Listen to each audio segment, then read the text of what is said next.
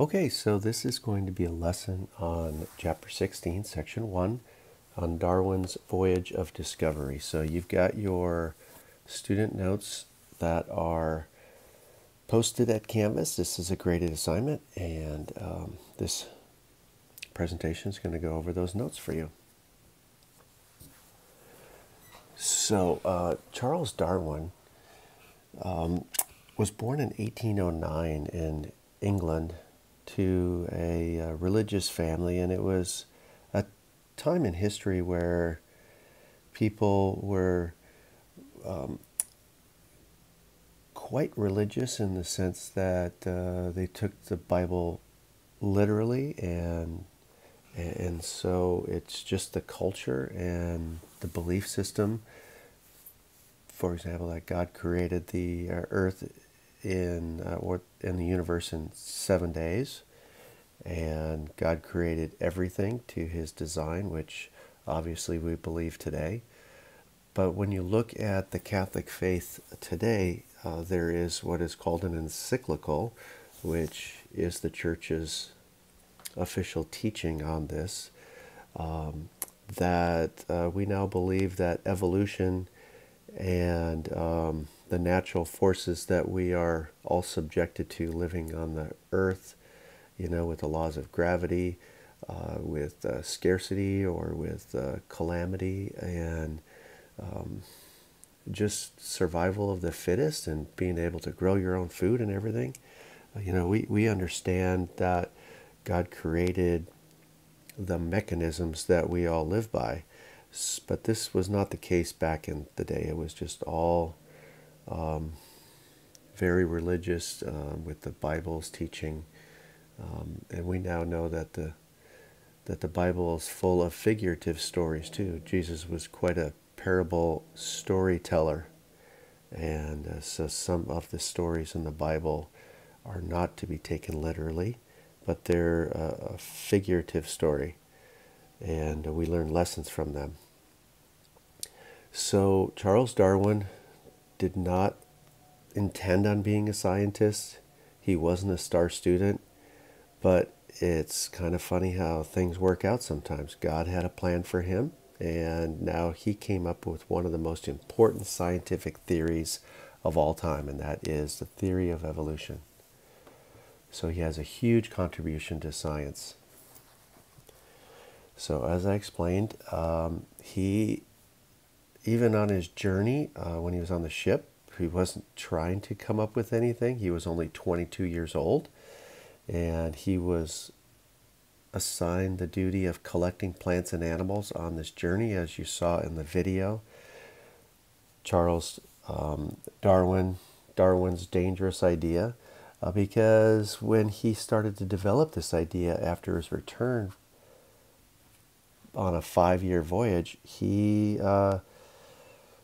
it took him a while to come up with the evidence to really feel as a 27-year-old that, he could tell people that, hey, things are different than what you guys believe. So he took a long time to develop this scientific theory of evolution that explains how both plants and animals can change over long periods of time. We've gone over the mechanism of how cells make copies of themselves in the process of mitosis or even meiosis, and we know that there can be errors in the copying process. And some of these errors, and most of these errors, do not make a big deal for an organism. It just means that they're different than their parents. So we know the mechanisms of crossing over, where the homologous chromosomes are going to exchange bits and pieces of it, or maybe there's a spelling error when it's doing replication. And this is where you get changes which may, in effect, give an advantage to an animal. And so that's what it means by what we're going to be talking about here with survival of the fittest. So I've alluded to his epic journey. You've seen this. And this really shaped his life. He did not want to go into the religious order and become a priest. So at the beginning of the video, the captain of the ship called the HMS Beagle, the captain was very religious, and so he would have arguments with Charles Darwin about, like, what kind of a preacher are you going to be you if you look at nature as like an accident, or that people just survive and toil through and pass on their offspring. And at the beginning of the video, Darwin said, I think I'm going to be a pretty horrible preacher. So he did not want to go back to England after this journey and become a pastor like his family wanted him to be. So he grew up in a time, like I mentioned, when the scientific view of the world was shifting dramatically and no one really wanted to change their thinking. So that's why the video is called Darwin's Dangerous Idea. This was also the time in the early 1800s where geologists were suggesting that the Earth was ancient instead of very young. And biologists were also suggesting that life on Earth changes over time. No one really took a close look at observing animals and even plants. Imagine a plant trying to grow up underneath a giant oak tree, and now it is struggling to get enough sunlight in order for its leaves to go through photosynthesis. So they weren't looking at things like that. So the process of change over time, that word is called evolution. And he developed this scientific theory. He's not the only one who came up with the theory, but he's the one that got it started in 1831 as a 22-year-old collecting evidence. There were others that also were working through this, and so Darwin wasn't the first to publish, but he had the most data collection, and it was just such a scientific breakthrough on his entire work.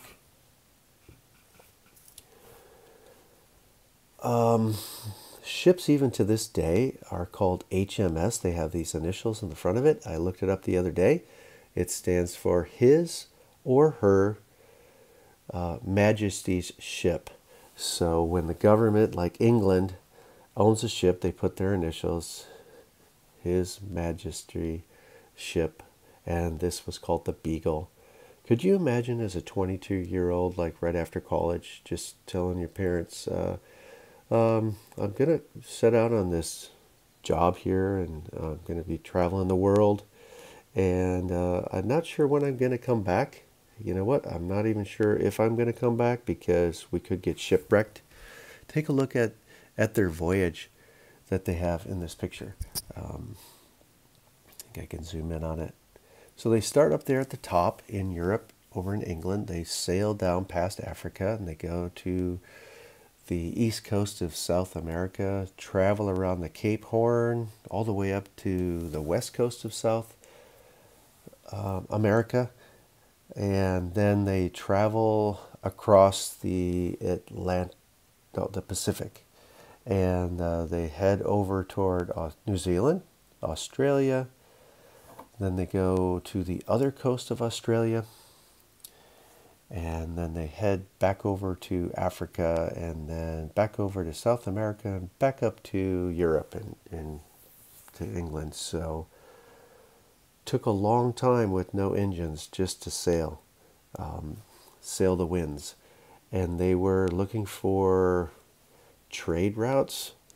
They are looking for finding things that would be valuable and bring back to England.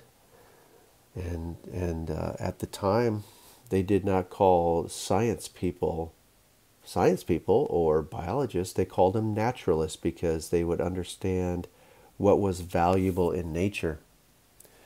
And that would be plants and animals that they could use for specimens to grow crops, animals to domesticate, things like that. No one knew that Charles Darwin's role on the ship would be the most important, and it's just the way things work out sometimes. So Darwin brought back a lot of specimens. He thought that he could bring back live animals. He had a very small, cramped space. If any of you guys have been down to Dana Point with the Pilgrim, they had programs for elementary school kids to spend some time, like an overnight camping on the Pilgrim, and then you get a sense for what life would be like on a sailing ship. Very tight quarters. Darwin had a very small section of the ship to try to keep his specimens. Have you ever been seasick? Darwin was not a seagoing person. I don't know why he took this job. Maybe to get away from his perceived route to become a religious man. But he hated it. He got seasick. So he loved his time on land collecting specimens. In the video, you get a sense for even the captain of the ship and Darwin going out together and collecting fossils, talking to the natives, things like that. So here is what Darwin observed. Not necessarily codified like this, written down like, hey, this is what I'm intending on doing. This is what he noted on his 5-year journey. Collected fossil evidence. Sometimes they were extinct. And examining them, comparing them to living species. So now he's seeing how they may have changed over time. He noted that things were different in different continents. So that's number 2. They're different, but they're similar to animals that were on other continents. So globally, habitats are similar around the globe, and he noticed that animals were different yet similar. And then number 3, when he was like in Argentina in certain spots, or the Galapagos Islands, some animals were similar, but they're different. They're different species, but very similar. Within a local area. So how could that happen? And so he collected a lot of specimens. He filled his notebook with observations. I thought it was interesting watching the video that he did not categorize his birds called finches from the Galapagos Islands by islands. There were something like 13 islands. The captain of the ship did. So the captain was doing his own collection, and so Darwin had to get the captain's collection as well to try to fill in the blanks from his notes on the ship. And he was a very detailed person. He looked for large patterns into observations, which other people were not doing at the time. And so as he traveled 1, 2, and 3 again, he noticed that species vary globally, locally, and over time with the fossil evidence. So we're going to go over those 3, go over a few examples. So number 1, he noted around the globe that there were examples of like flightless birds called rheas, similar to the ostrich, and also in Australia, the emu. All these birds are huge, and they once had the ability to fly, but they have evolved into a very large size where they're not going to be able to have flight. And so that's one thing that he noticed. Also noticed that there were similar like grassland animals. We are very familiar with rabbits. The same thing over in Europe. But over in South America and Australia, there's other species besides rabbits. In Australia, there's kangaroos, and these are very similar geographic areas when you look at where they are on what is called the latitude, how far they are north and south of the equator, and how similar the rain patterns are and the geography, but the animals are different. Then, as I mentioned, he noticed that species vary locally as well, and these are 2 very similar animals. They look like an ostrich. They're called a rhea. they're in the grasslands in Argentina. The one on the left is in more of a desert grassland. The one on the right more in a tropical grassland. And so that is a good example of these two would not be able to produce fertile offspring together. They're two separate species. In an upcoming lesson, we're going to talk about what is a species, and simply they're not able to have viable offspring. Then we're going to talk about how speciation can occur. That's really interesting. He also looked at tortoises, and here we are in the Galapagos Islands. He noticed differences in rocky islands. You can see that in this picture, Isabella, you can see that it's got some mountains, and it's got hard places to even navigate. So the tortoise is going to have longer legs, longer neck, reaching higher up vegetation, things like that. Based on the geography, the tortoise's shells are drastically different. And he brought specimens back of these guys. So on this slide, it talks about how the vegetation is close to the ground if it's rocks. And if it is a dry desert-like, then there's not going to be much vegetation on the ground. So these tortoises have responded over time. So there must have been some mutations, and the ones that were the oddballs and had something different, they could outcompete the regular tortoises. And Hood Island, flat, dry, sparse vegetation. And so if you were able to have longer legs, longer necks, you could stretch to these higher areas. And so this is something that he took notes on, brought these specimens back, and the finches right here and his bird collection is really kind of what made him famous. And so this is a brown bird on islands with different beak shapes. So you can see some have longer, more delicate beaks in the center. On the right, some have very thick beaks that could crack through harder nuts and seeds and get at the seeds. Some are just picking off insects, like on the left. So they're in different habitats. And he thought that sometimes these were all the same bird. He brought these back, and an ornithologist, somebody who studies birds, said, no, these are different species, and he was quite surprised. He collected fossil evidence, and he explained these back to the scientific community. You saw that in the video, and the video really brings all this to life. It's really interesting to see not only the reaction that people had to his specimens because they were so foreign, no one had ever seen these before,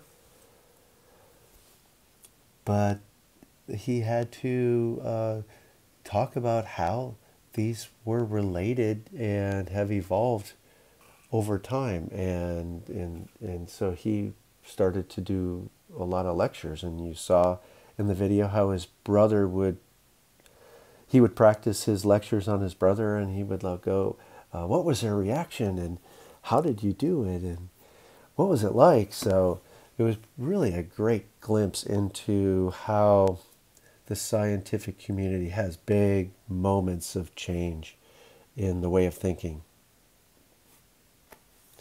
So putting the pieces together wasn't quick. You would think like he would come back from his voyage after 5 years and just be ready to publish a book and everything. So he got back from his journey when he was 27 years old in 1836, and it took him another 27 years to publish the book. He was very hesitant, and you got that in the video, because he did not want to be made fun of. This was going against the greatest thinkers of the time in the universities and in the royal societies. And so he kind of had to earn his keep. He really wanted to make sure his job was done well so that there would be no doubt. Even his wife, Emma, was saying, you've got to publish your book. Other people are going to beat you to it, because there were a couple others now that he was reading a newspaper and the video is like, oh my gosh, it's like he stole my work. But that was just a synopsis of work. It wasn't Darwin's complete collections. So then his health started to fail. He's nearing 50 years old, and he realizes that he's got to get this done. What if he died? He told his wife, if I die before this is done, you have to publish it. And his wife's like, just publish the book. So in 1859 he did, and it was called The Origin of Species. He didn't talk about human evolution in there. He tried to keep religion out of it, and so that he could have a purely scientific study on his life's work. And to wrap it up, he also looked at mockingbirds. He looked at iguanas, brought back plants as well. And he really focused in on the natural process, and it's called survival of the fittest. We're going to be looking closer into it, but in this lecture, it really focusing on Darwin, his life, his struggles with going against society. That's why it was called Darwin's Dangerous Idea, for that really great video. So fill in the missing blanks in this notes. You are also to watch this video. It should work just by clicking in Galapagos finch evolution. There is a couple called the Grants. They're two science people as well. And in the 1900s, they went back to the Galapagos Islands, looked at the finches, tried to see if evolution could happen on a quick scale, because these islands are a couple hundred miles off the coast of South America, and they go through droughts of rainy season and dry seasons, and they notice that you can see evolution happen on a pretty quick scale. So watch the video, take notes on this page about what they're noticing, as I was alluding to right here. And then there are some questions for you to answer as well. I zoomed past them, but 5 questions to answer. Those questions are in the textbook. You can answer those probably right here from this note, but if you check out the chapter 16, section 1, you will be able to answer those questions. Turn it all in as one PDF file that's due at Canvas.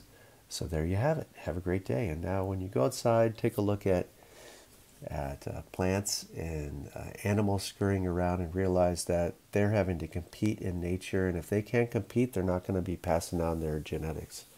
And that's what survival of the fittest is: collecting food, finding a habitat, being able to find food yourself, not be someone else's meal, pass on your genes, and then try to get your offspring to survive. And that's what Darwin noticed on his journey. So have a great day on your journey today, and we'll see you soon.